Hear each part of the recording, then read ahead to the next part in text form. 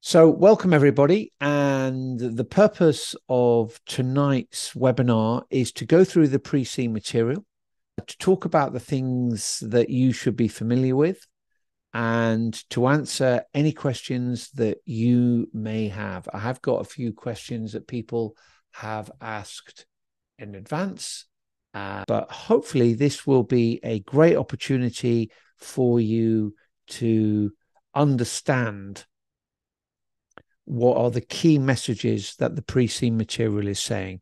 And I'll also share with you, and I've been working with the ACCA, I'm working with ACCA students. The purpose of this evening is to give you some of my experiences and to share with you what you should definitely make sure you are aware of and comfortable with. Yep. And just like to say a big thanks for PQ Magazine. PQ Magazine, I've known the editor of PQ Magazine for many, many years, Graham Hamley. He is a real student champion, and I would recommend, it doesn't cost you any money, for you to subscribe to PQ Magazine. And if SBL is your final exam, you can subscribe to NQ Magazine, which gives lots of tips for a newly qualified accountant. So really, really useful free resource, which you can access. Okay. If you have any questions during the webinar, just pop your question into the chat box and I will deal with it at an appropriate moment. So the first thing I want to talk about is the pre-scene, and just tell you what I see in the pre-scene. I don't know whether you know anything about me, but I've been involved with the ACCA education team for over 20 years, and I've done all the training of tutors. So wherever you are in the world, I will have trained the tutors who are running your local colleges. If you go on to the ACCA website, you will see lots, or certainly the YouTube channel, lots of the videos there about how to take apart a question, how to break down the marks, how to do timing. I've done all of those on behalf of the ACCA. So hopefully you are confident that what I'm going to say to you this evening gives you, some help in passing the exam. And that's what I'm here to do, to make sure that you do the best you possibly can in the exam. And I've just got up on the screen, what is the pre-scene all about? And unfortunately, there are some people on various social media talking about what questions are going to come up in the exam. Well, put their name into the ACCA website. If it comes up, they might have some credibility. If you put my name into the ACCA website, you'll see lots and lots and lots of articles, of references. Put my name into the ACCA YouTube channel, you'll see many, many videos, webinars. And I would just say, be careful. Anyone can put things on Facebook. I did read something on Facebook recently that the moon is made of cheese. Are you worried? I'm not. So that's my point. Be careful of all of these people who have no relevance to the ACCA on Facebook. And when I say they have no relevance, the ACCA have not given them a platinum approved course. I run a course with FME, which is platinum approved, which is the highest it can be. I've also worked with the examining team and the education team for over 20 years. So hopefully that gives you a bit of confidence. But my point would be that the pre-scene is designed to provide a background and a context only. It's not a question spotting exercise. And I'm going to talk to you about the things that the pre-scene says to me, and hopefully it will say similar to you. So I'm assuming you've read the pre-scene. It's about NC Tech. It brings in a lot of students says, oh, I hate IT. Well, okay, if you don't like IT, that's fine. But I don't think it's a really good mental attitude to think, I hate IT. So just appreciate what software as a service is, what the basic IASS is as a service, the infrastructure as a service. And as long as you're familiar with those, I'm okay. I'm okay. And hopefully you will be okay. Yeah. So the first thing is just to be familiar with the terminology. Be familiar, if you're not familiar already, with what the benefits of cloud services are. And the pre-seen material gives you all those benefits. I would personally ask you to think about how cloud services help you in your real life. I mean, in lockdown, if you are working as an accountant, what did you do? Just work on your own at home? Or did you log on to the cloud? And how was that cloud secured? And when you updated things, did everyone get updated on their spreadsheets and other things? Of course they did. Yeah. So lots of security, lots of group sharing, and also the cloud server can often purchase things in bulk and share those purchases over many clients, and therefore have a lot of cost savings, which can be passed on to the client. So just be familiar with the benefit of cloud services. I'd say that's pretty important. Also, be familiar with the challenges, particularly in far land. So what's happening in far land? Well, cloud service sector is growing really quickly. It's going to double in size over the next 5 years. So you should appreciate about that. Global people are going to come into the market. So lots of well-established IT companies are going to come into the far land market. There was an issue about high-speed internet. It's not an issue at the moment, but there's a worry that it could be an issue. Obviously, cloud services are very reliant on that. There was also a bit of an issue with data hacking. Yeah. So you need to appreciate what you do in real life. It's really important on SBL to always check back to real life. So what happens in your company to stop cyber attacks? They also mentioned about regulatory issues. They're evolving and challenging to comply with. So, how could we do that? And there was also staffing issues in Farland in that there was people leaving and it was hard to recruit new people to come back and work.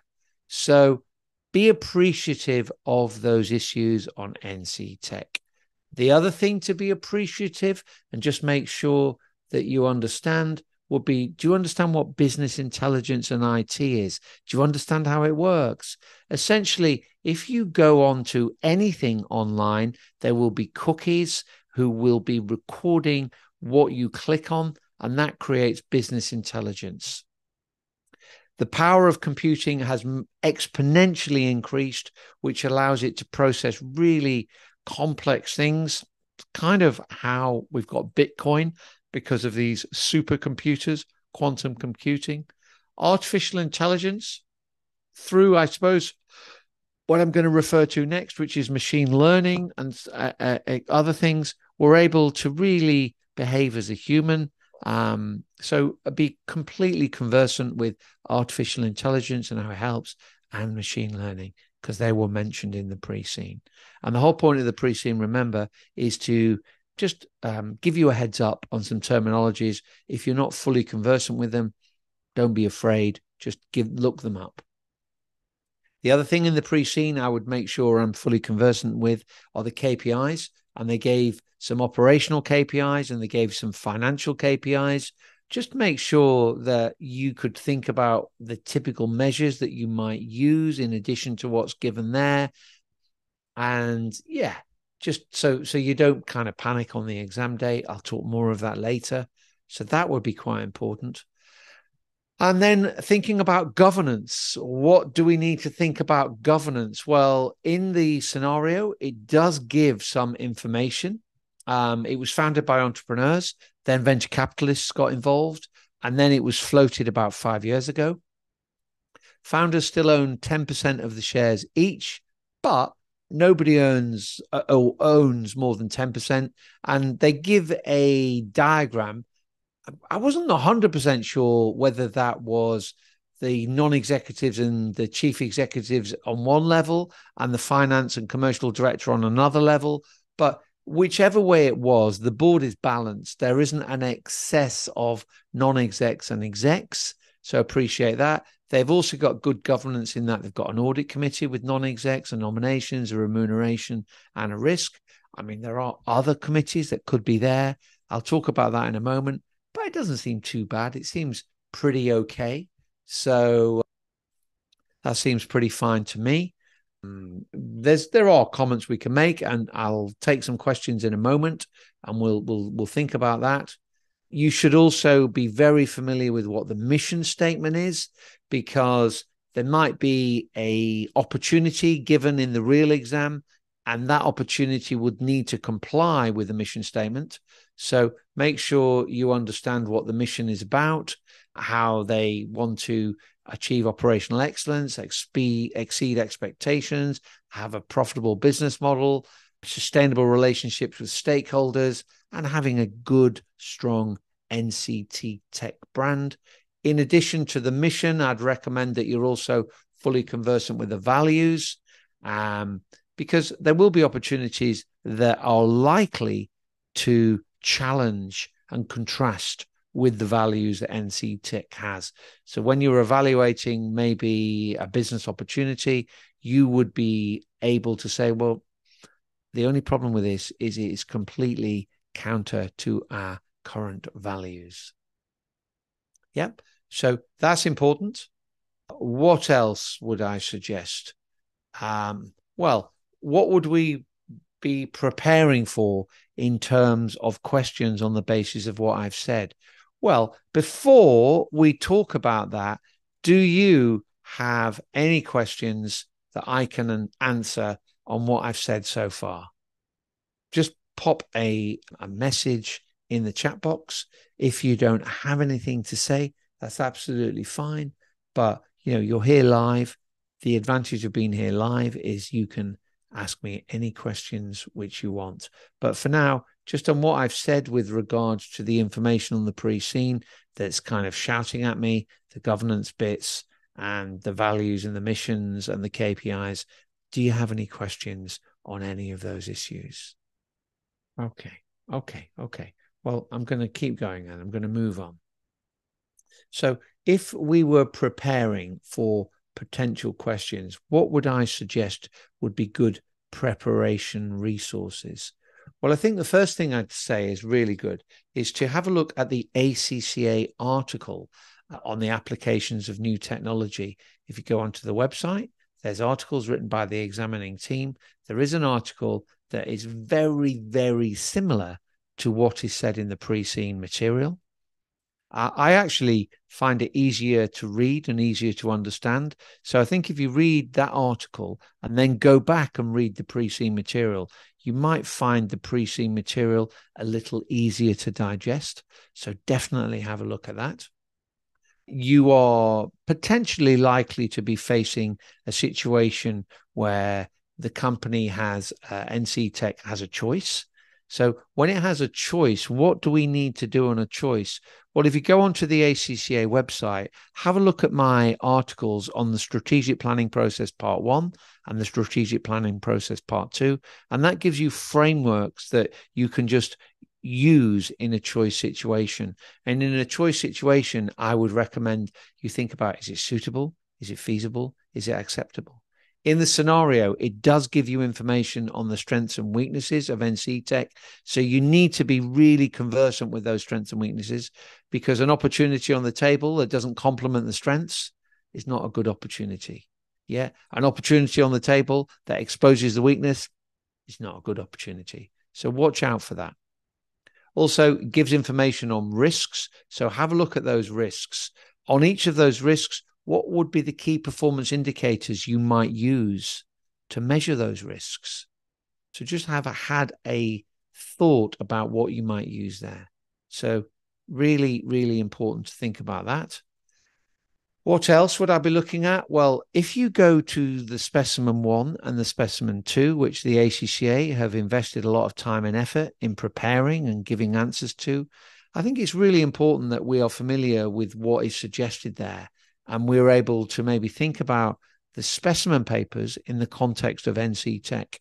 And are you familiar with talent management? Are you familiar with what it does? Yeah. Are you familiar with digital marketing? So when we think about digital marketing, we think about the 6 I's. Are you familiar with big data analytics and not just 3 V's or 4 V's? appreciate what big data analytics can do, the competitive advantage it can bring, and also the drawbacks of it. It mentions in the pre-scene about a strategy committee. What's a strategy committee? What would it do? It also mentions about change management in the pre-scene material, so appreciate that. And it also mentioned about EMAS. So I run an interactive course online where I set mock exams and homeworks on the ACCA SBL platform. So if you've not practiced answering questions on the ACCA SBL platform, please have a go. Yeah, it's not intuitive. It's a bit clunky. But if you've familiarized yourself with it, you'll be absolutely fine. So in my mocks, I did create a question on talent management related to the pre-scene material. I created a question on the strategy committee. I created a question on change management. And in a previous mock, I created a question linked to EMAS. Now, are they exam tips? Not really, but I would suggest that anything in the specimen papers, you should be fully familiar with. Yeah. So make sure you are, and make sure you understand those issues. That's like really, really important that you understand that. So be comfortable with that. Sorry, I was just checking I was recording. I am recording. So I was just a bit worried for a moment then. What else would I suggest I prepare for? Well, IT in a typical situation, what if it was outsourced? What are the pros and cons of outsourcing? I also, in my mock that I got ACCA SBL markers to mark, I did do a question on outsourcing. So think about why you would outsource, the pros and cons of outsource. There is an article on IT security as well. So think of it in the workplace. Most of us work. What do we do in the workplace? I mean, let me ask you, put it in the chat box. What happens in your workplace? And it's really important. A lot of people, there's a question in your real exam on IT security and think, is it 540s or is it Porter's Diamond? Or is it the cultural web? No, it's asking you, what would you do to secure in the workplace? SBL is a practical exam. So in your workplace, if you could let me know what typical IT solutions are used where you work to stop data attacks and cyber attacks. That's how you've got to think in the SBL exam. If you just pop something in the chat box to me, what stops people and hackers getting into your systems? Fundamental basic question, which if you can answer, you can do well on SBL. But if you're trying to think, is that chapter 14 or is it chapter 17? No, it's not any of them. It's like, what would you do in real life? So give me an answer. What happens in your business to beef up your IT security? Secure authentication. Thank you, Aisha. App authenticator. So you have an app which you have to sign up for. Two-step authentication. Yep, that app might be linked to facial recognition on your phone or fingerprint recognition on your phone or code recognition. Fantastic. Thank you, Susanna. Anything else that stops hackers getting you? Update the policy. Yes, phishing email. So Susanna and Aisha, I'm not hearing from anyone else, but well done. That is exactly how you have to behave in the SBL exam. If you're relying on remember which chapter you learned, you're not going to do very well on SBL. SBL is a practical exam where you have to behave as you would behave in the workplace. So, yep, a great one there from Susanna, phishing emails. So often there will be sent emails to you, which are dummy phishing emails to see whether you as an employee respond to them. If you do, you'll be in trouble, but it would be an indication to the company that maybe the training that's taking place hasn't been very effective and you will be given further training. Yeah. So it'll be asking you to click on a link. And if you click on that link, that is actually, it's not a bad link. It's your internal IT people phishing you to see whether you do click on the link or you don't. And if you do, you're obviously not taking any notice of the training. So be familiar with all those things is what I'm saying there. So well done. Thank you for that. Also, it did mention about business intelligence, quantum computing, artificial intelligence, and machine learning. So make sure you are very aware of those things. Okay. What else would I be looking to prepare for? Well, as I've just said to you, I wouldn't be trying to spot, oh, there's going to be a question on this. I'd just be trying to think how I would think in my real workplace. What would I do in the workplace? And the answers you've given me there about phishing and training and all that, fantastic. Because remember, it's a practical exam, not a technical exam. And if you expect to get marks for regurgitating technical theory, dream on, you won't be. Okay, so that's important. So on what I have said so far, do you have any questions on what I've said? Anything you want? Well, I've had a few pre-seen questions.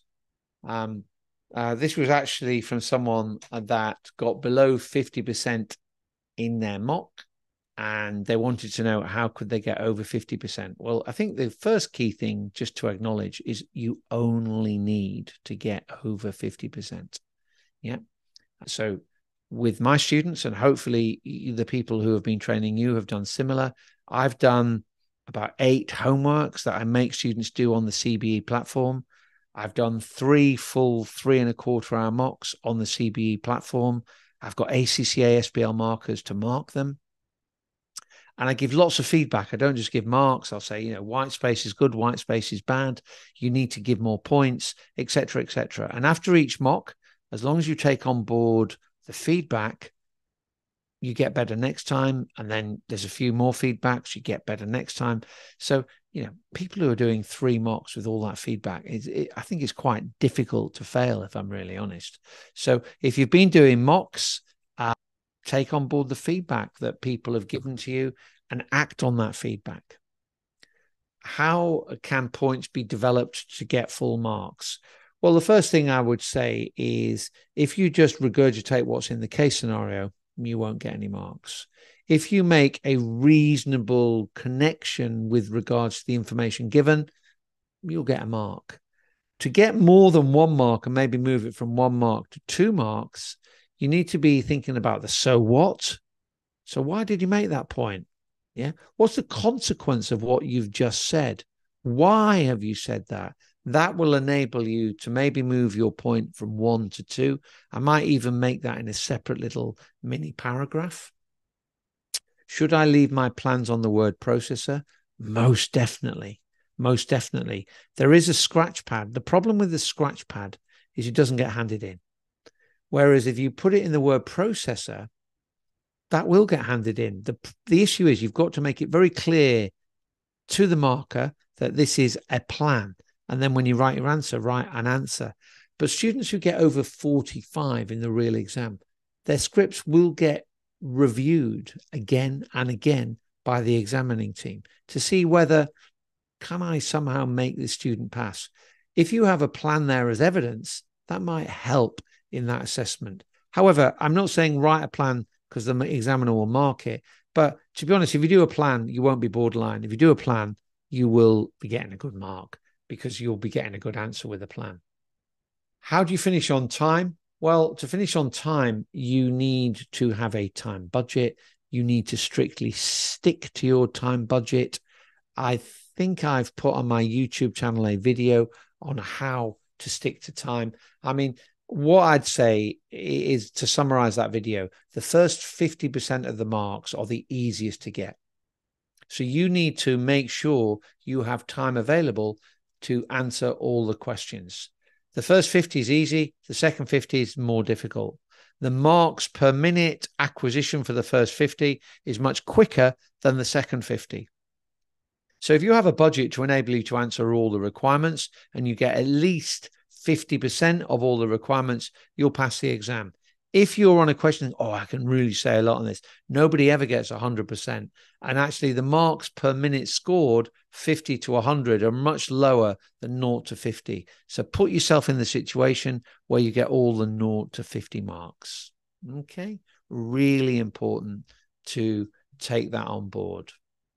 And then another question was, is there an issue with the founders being on the board? No, I don't think there is. I'll talk about governance in a moment, but the governance was the fact that there was committees. No one had more than 10%. The committees had NEDs. So yeah, I think there was one of the committees, if I remember, that might have been potentially, let me just go back to it. I think the risk committee had a commercial director and operations director. So these people were the 10%ers, weren't they? So there's potential issues there you might actually comment on, but yeah, be familiar with that. Okay. So that would be some pre-webinar questions I've had. What I'd also like to recommend you to do is have a look at the examiner's report. Okay. And let's look at the lessons that we can learn from the examiner's report. I have actually put something on my YouTube channel about how we review the pre-C material. So, and I've talked about the examiner's report. So this is an official ACCA document that the ACCA have asked me to produce. So have a look at that. But to summarize it, what was said? Well, what was said, first of all, was that students with the updated exam actually did all 3 tasks, which suggests their timing was better than it normally is. However, there were some people that still had poor time management. And what caused them to have poor time management? Well, they kind of gave a lot of definitions of theory, no marks. They probably wrote too long plans. Plans are for you. They just need to be enabling you to get a good answer. And you've got to also remember that because the markers are marking lots of tasks, they're very aware of what's in the exhibits, pre-seen information. And if you're just regurgitating stuff or you're repeating points, it will be very obvious to them because that's all they're doing for 2 weeks. So don't do that. Yeah, it's a waste of time. Why did people fail? They didn't do what I've just said about developing the so what and the why. They didn't develop their points. Yep. So think about so what, consequence, why. They were a bit generic in their answers. You need to make sure your answer is in the context of the scenario. This can often be assisted by professional skills marks. So make sure that you tune into the professional skills marks. Make sure you also tune in to your workplace. Try and picture it. Yeah. What would you do in real life? Just like I talked to you on IT security a minute ago. Basically, they didn't use all the information. Yeah. So I think it's really important when reading the exam. What's the story here? What's it saying? Now, I know you might not be in love with IT, but you've got to try to think in the context of IT here. So, yeah, please do so. This is quite a common thing in exams, students not answering the question that's asked. Now, the reason for this is obviously exams are a bit stressful. And when you're stressed, our body produces something called cortisol. And what cortisol is a chemical that enables us to, run away or fight the situation. So there's a woolly mammoth coming towards us. We're able to fight that woolly mammoth or we're able to run away from it. However, we're sat at a computer in an exam, but it still floods our body with cortisol, and that cortisol can cause our brain to do strange things. So therefore, we need a strategy to deal with a cortisol attack. So what I do with all my students is I ask them to read the requirements once. I ask them to read the requirements again. I then ask them to think, where's this question in the context of what we've studied? Let's brainstorm if we can. How many marks do I need to get? Okay, so I do a brainstorm and then I do a mark-focused plan. And then just before I dive in, I read it one more time. And often when I read it one more time, I see, it says disadvantages as well as advantages, or my plan was going down the wrong way. I need to come back.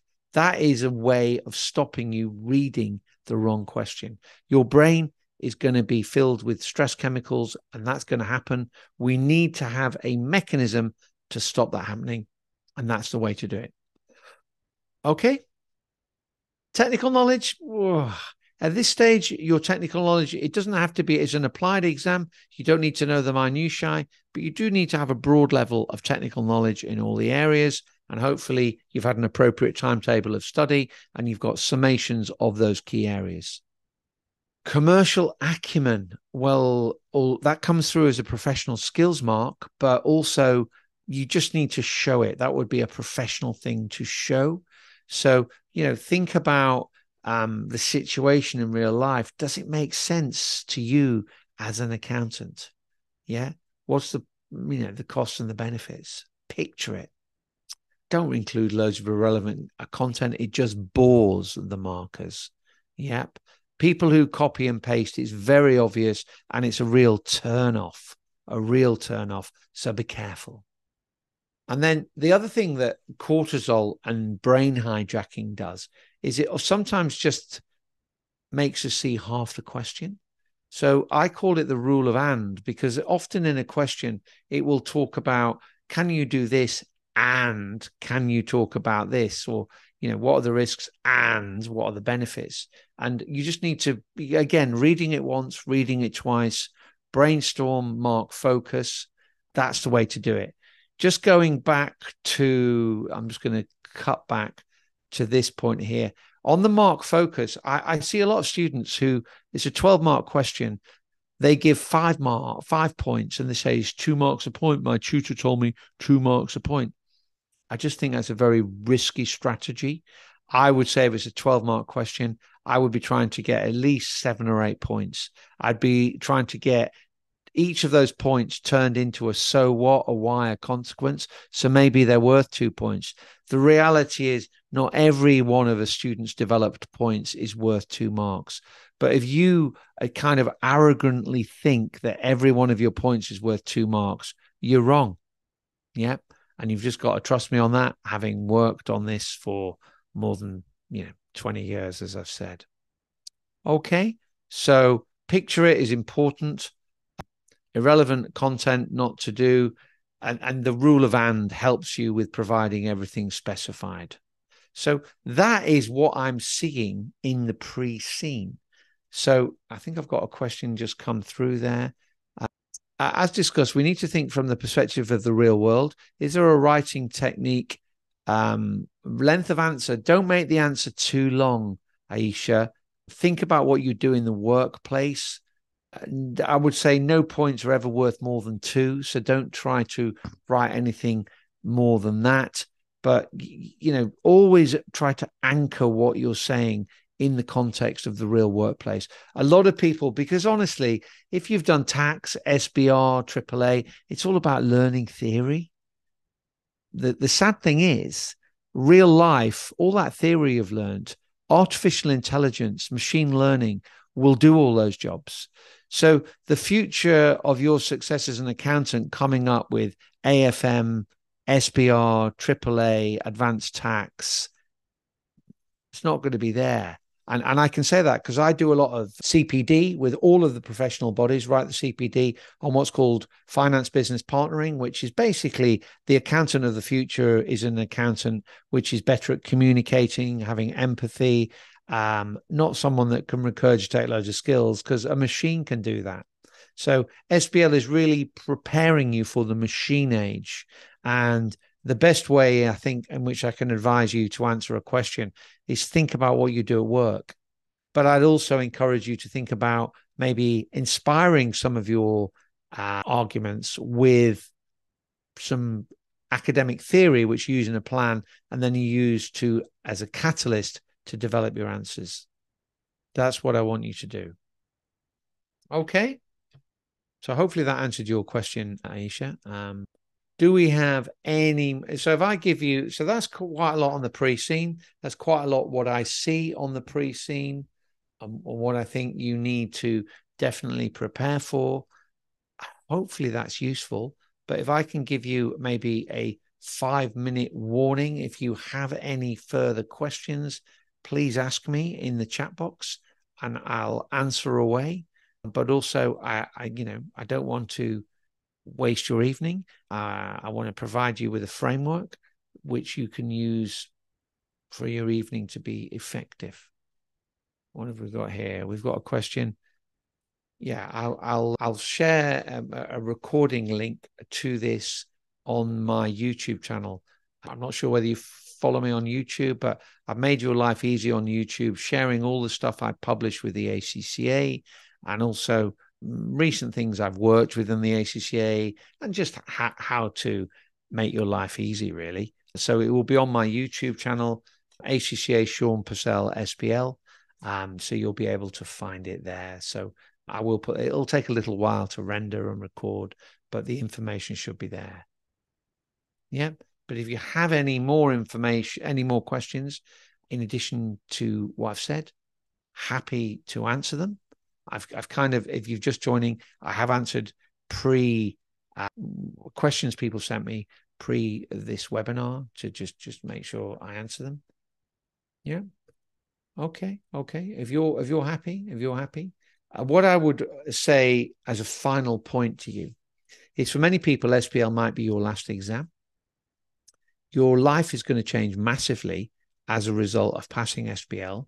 And I think it's really important for you to focus on that prize. Yep. You're never going to have to do exams again. You're going to double or triple your salary just because you passed an exam.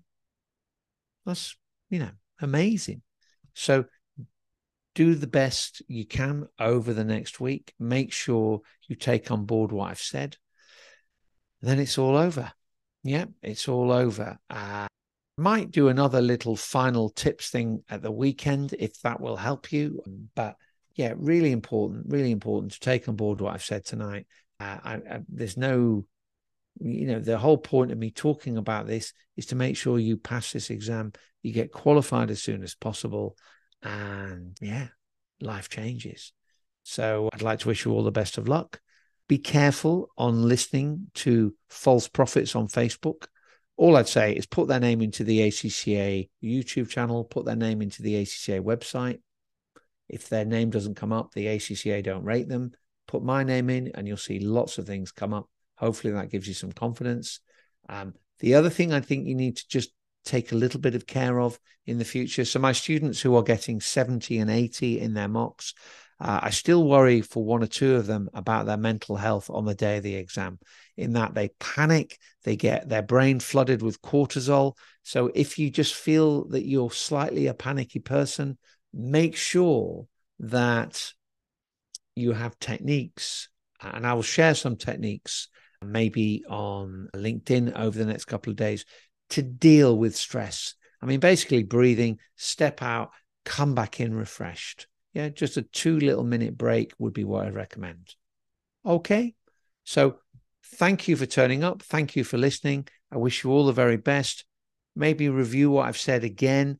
Think about what I've said. Have a look at some of the other things I've given on the YouTube channel. All free advice, all based on 20, 25 years of working with students and the examining team at the ACCA. And hopefully you get some benefit from it. Thank you very much, and I wish you all the best of luck.